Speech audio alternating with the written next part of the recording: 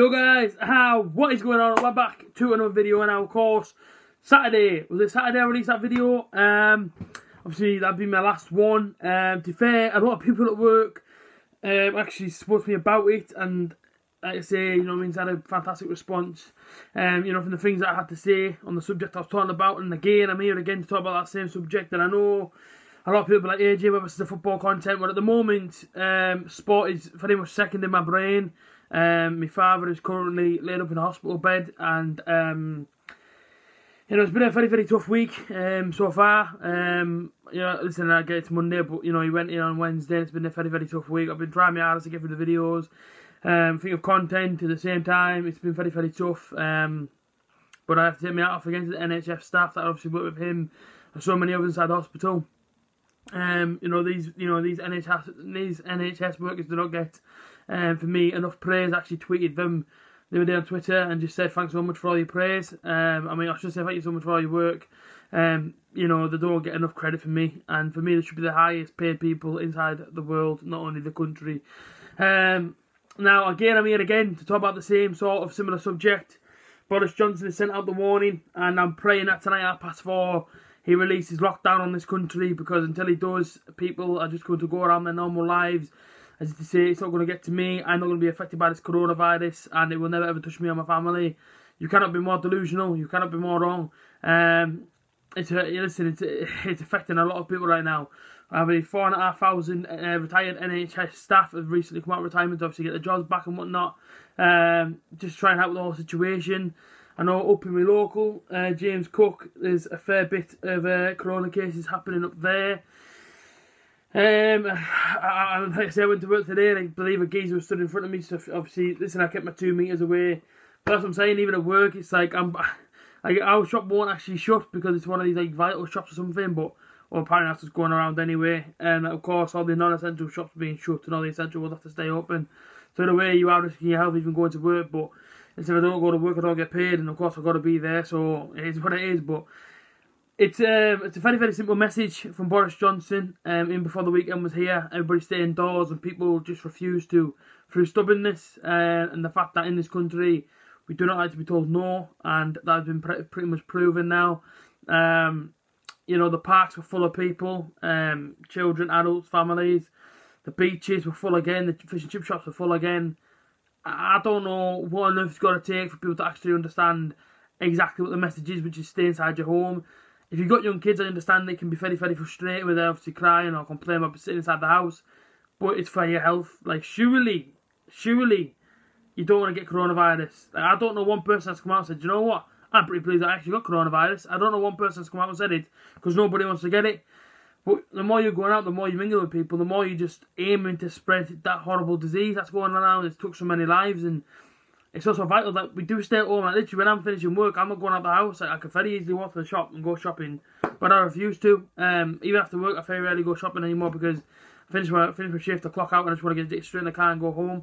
And when I come home, I sit in one room. I don't even leave my room. I sit in one room, and I just like isolate for how many hours I'm at home, and then again I'm back at work the next day. It is not difficult to self-isolate. It's very, very easy. You do not need to do no daft panic buying either. And today was the first day in 2 weeks that inside my shop we were very much okay and controlled. Yesterday was an absolute shocker. I don't know if anybody's seen the video on Facebook. I don't know if it's on any of the social medias. They did a full lap of the shop at 9:30 yesterday morning, of just waiting to get served. And I believe the NHS staff never fully got round the shop to actually pay for their items. Of course, you know, in certain workplaces between 9 and 10, of course it's for the NHS staff. I don't believe they got all the way around. I spoke to one today that was deeply, deeply upset with how yesterday went. Of course, you know, I mean, that in particular woman, obviously with the NHS, between 8 and 9 today. Of course, for the elderly, Mondays, Wednesdays and Fridays, and normal people who are not actually elderly were just sneaking in. Oh, I'm vulnerable, I need to come in.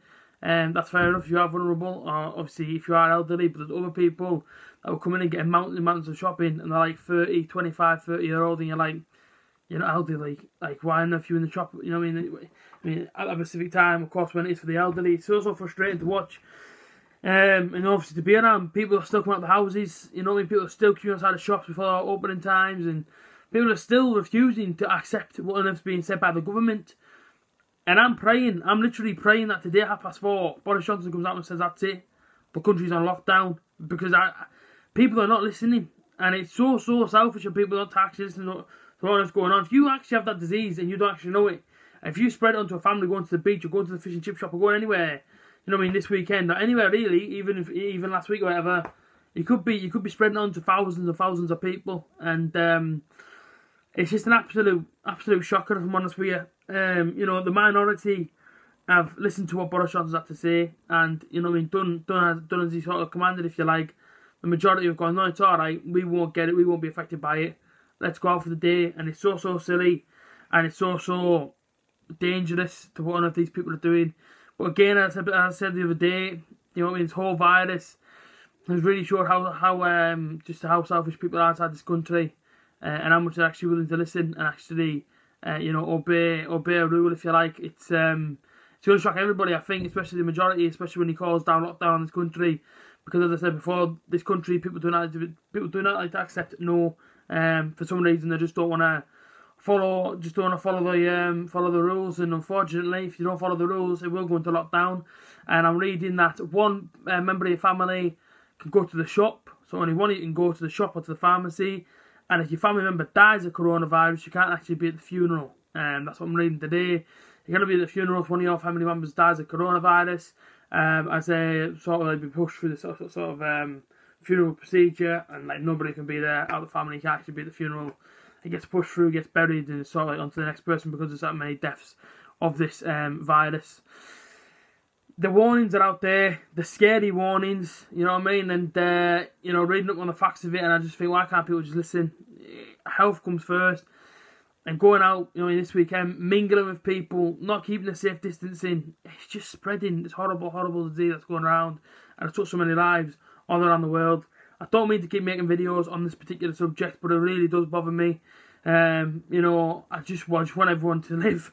At the end of the day, I care for people. I care for people's well-being, and when I'm seeing the situation which we're in right now, the worst situation I've ever been around for nearly 26 years I've been on this planet, and people just don't seem to care. It is so saddening.